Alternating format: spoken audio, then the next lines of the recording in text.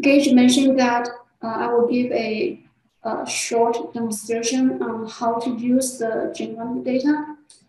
So specifically focusing on the usage of the variant annotation table and the Hill matrix table. So this demo will be very useful if you are only interested in some specific variants in the of-us dataset, for example, by gene name or gene number. Before the demo, I wanted to give a short overview of the genomic data and the supporting materials in the research workbench. Can you see my screen for the presentation? Yep, we can. Yeah. Okay, thank you. So let me introduce myself very quickly. So my name is Jennifer Zhang. I am a genomic support specialist in the Advanced Data and Research Center. My background is in bioinformatics. My work mainly focuses on the research-facing genomic data, utilizing the tools in the research workbench, and developing supporting materials for researchers. And you may see some of the replies for genomic-related questions are given by me if you are using the Zendesk support ticket, submit ticket for help. Okay. So before we get into the data and supporting materials, I'd like to show you the curation process of our genomic data.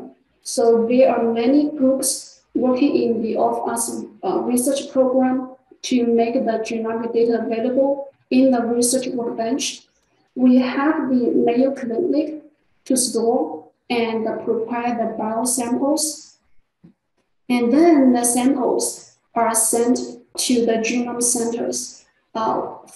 We have the Broad Institute, University of Washington, Baylor College of Medicine, and Johns Hopkins to sequence and genotype the biosamples. And then the data are sent to the Data and the Research Center Broad to extract the variants.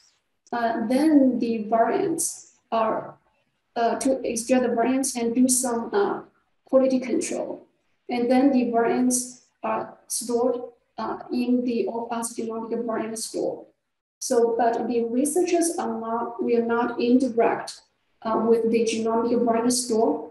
We provide some common formats of genomic data in the research workbench, together with some pre-installed tools where it is easier for you to do your genomic analysis. But in the future, we will consider make the genomic variant store public for the researchers. So I just said the sequence and the genotype. That is what the genome centers are doing. So which means that we provide two types of the genomic data in the research workbench. That is the whole genome sequencing data and the microarray genotyping data. We provide the common formats for these two data types. We have the brand call formats, the Hill matrix table, and the Plink files. So for the most recent release, we also provide the single sample chrome files for the whole genome sequencing data and the single sample IDAT files for the arrays. So besides all the common formats, we also provide some auxiliary files for the whole genome sequencing data, like the variant annotation table, the genetic predicted ancestry, and the relatedness. So the variant annotation table and the Hill matrix table will be the files we are using in this demo. And also feel free to let us know if you think you need other auxiliary files and it is important for your research, and we will bring this to the program to see if we can provide this for you in the future. And we also know it is important to provide different resources to support your research. We have the featured workspaces, like how to work with the of-us genomic data using Hill and Plink, and also the integrated genomics viewer to browse Chrome files in the research workbench. And we also have some tutorials on the workflows using DSUB, ChromeWell, and Nextflow. Besides the featured workspaces created by the Data and the Research Center, we also have some demonstration projects which are performed by volunteers from different research groups. They use the data and our data and the platform to perform their research and provide feedback to us to improve our data and supporting materials before we release the data to the research workbench. And one of the deliveries of the demonstration projects is to publish their workspace into the research workbench so that it will help researchers that are doing similar research or for using similar tools will find useful using that code or using that pipeline. And besides supporting materials which workspace in the research workbench, we also have some supporting articles and frequently asked questions and the video tutorials in the user support hub, where you can search by keyword to find the supporting materials that is needed for your research. And we also have the forum and Zendesk support, where you can reach out to look for help. And we have the office hours hosted every other Friday and every other Tuesday, and the new user orientation every once a month to help you get started and facilitate the research.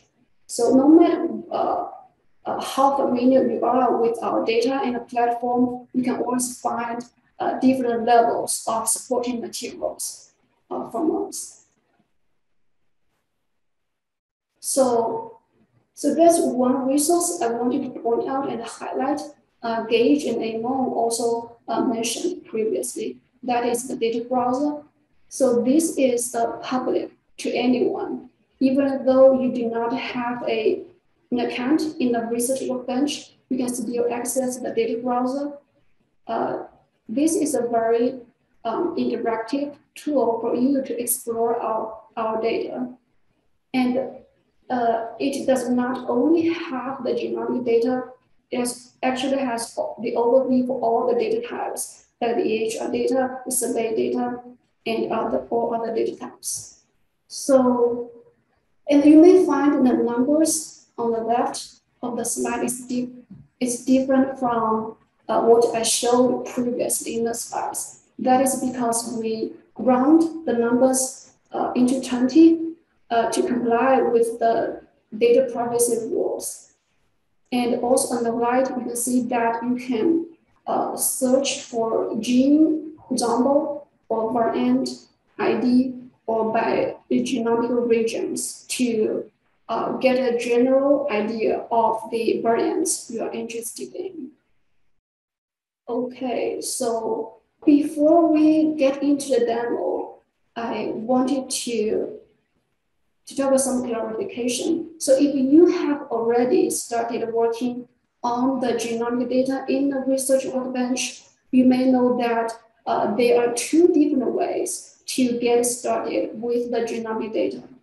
The first one is to start from the cohort and dataset builder, where you can build your own cohort of interest and then extract their genomic data, that is the VCF files, using our genomic extraction tool. We have a support article talking about this on how to use this tool and what is the cost of this tool and what is the restriction of this tool. Probably, so I will send the link in the chat later.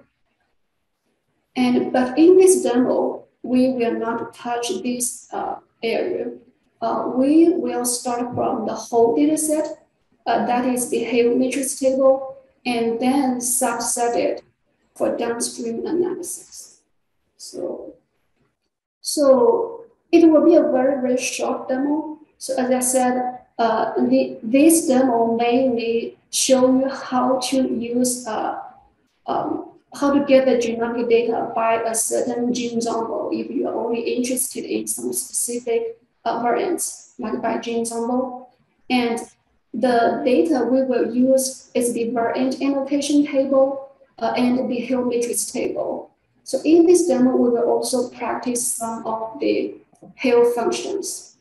So every time when we start writing our code, so it would be better for us to write a pseudocode for our research. And that is being set to build a pipeline for our research. So it helps us to organize the code, and also if you put the code aside for some time and you want to update it or you want to modify it, improve it, so it will be easier for you to do that.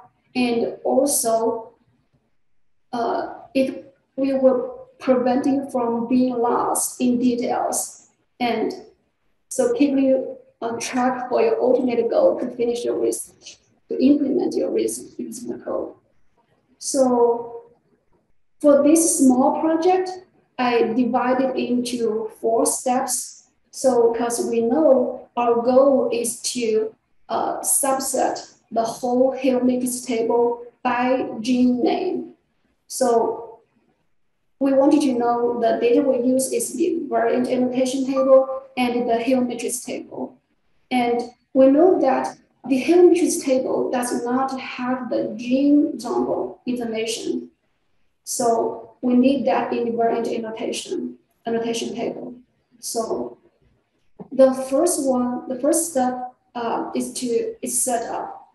For all your analysis, we recommend you to put this as your first step to get the path of your bucket, your Google bucket, where you can save and load files for your research and analysis, and also to import the package you need, and also so one more environmental variable I would recommend to load here is the workspace CDR that is associated with the workspace. For example, I am using so we won't see the steps. So for example, you will see that my workspace is, there's a version, dataset 5.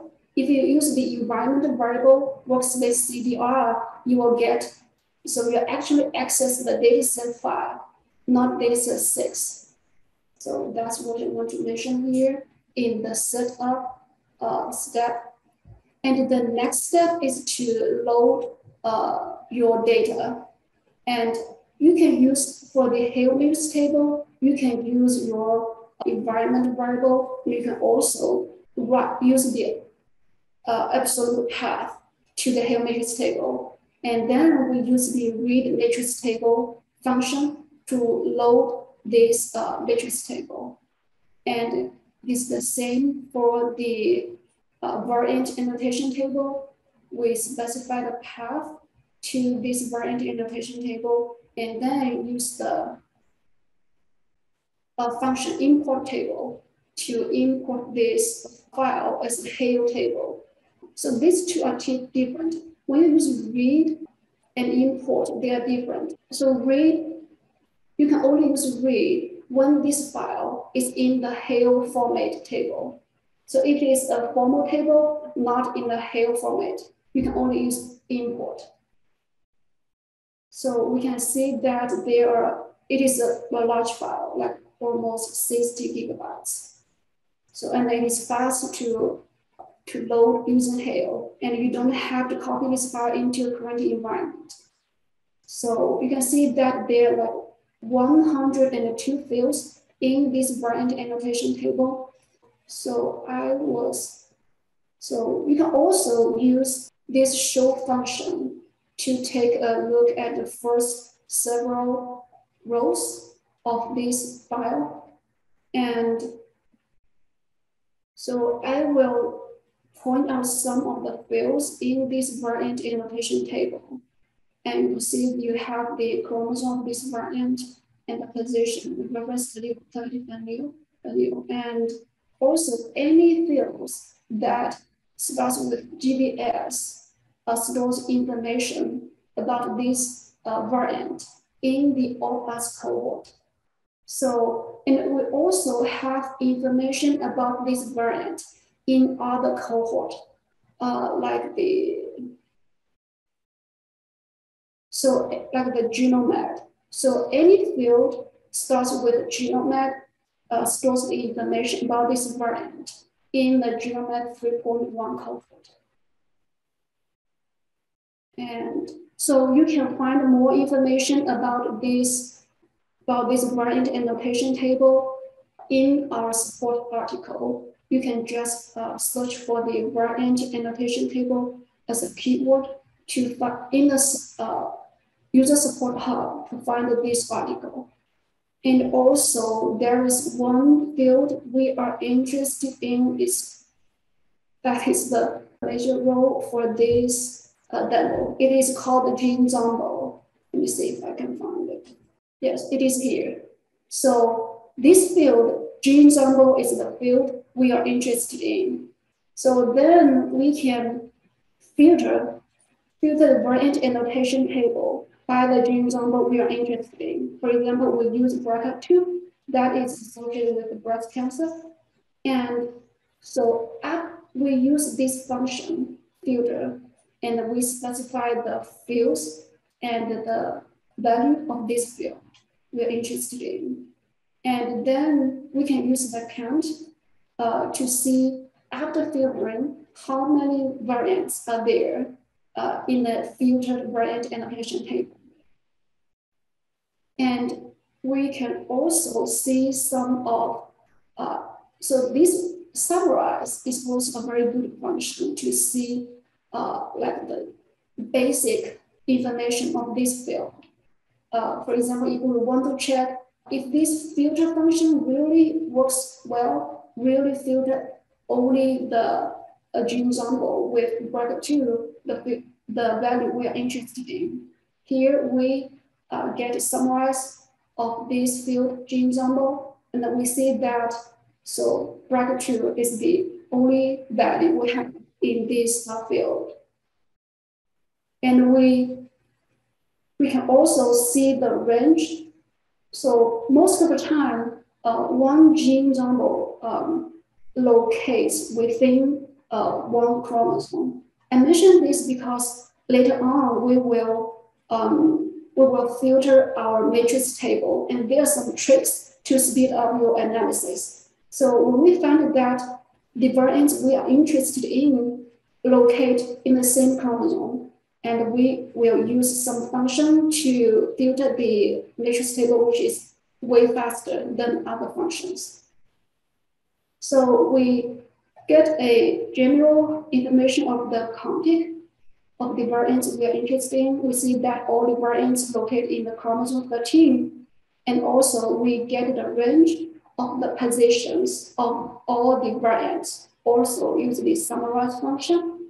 And then we can see the start position of all the variants and the stop position of all the variants. So now we can filter the matrix table. So the function here we use is filter intervals. So we know the chromosome, we know the start position and the stop position. So here we can make our intervals to examine before we use the filter intervals to filter the matrix table.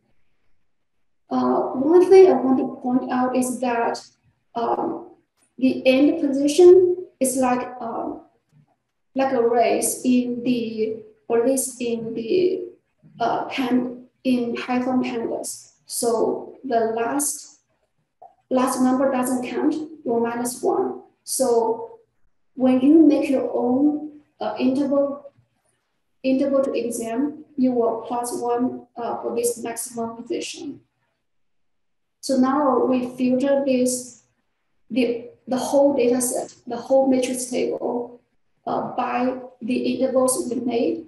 So now we see there are like more than 20,000 variants in the matrix table.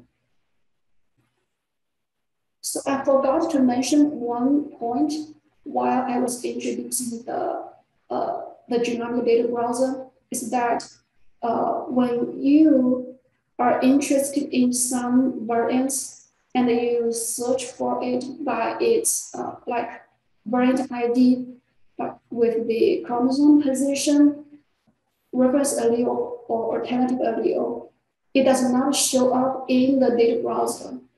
It doesn't mean that this variant does not exist in our dataset. So there are only around 500 meaning variants in the variant annotation table or in the genomic data browser.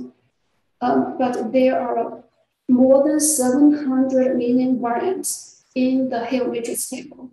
That is because the tool we use to annotate the variants, it does not annotate all the variants. So it is common for any of the variant annotation tools.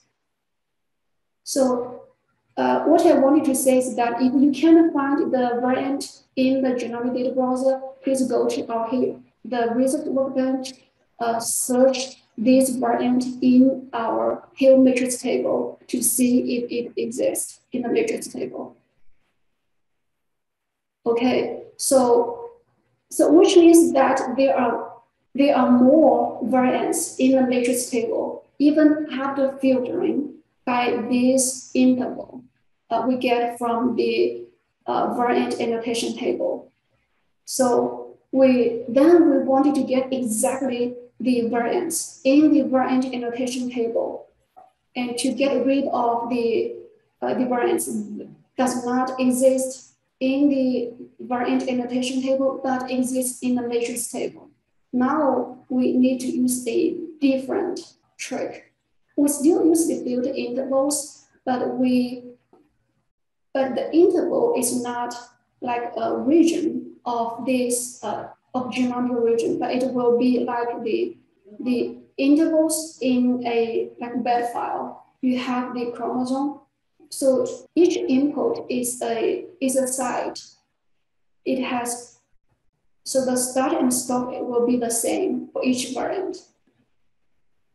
We use this function locus interval to make all the variants in the variant annotation table and to an interval list.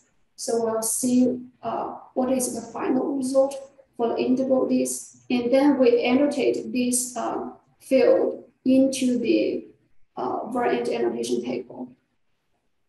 So it will be in the end of the table. We see that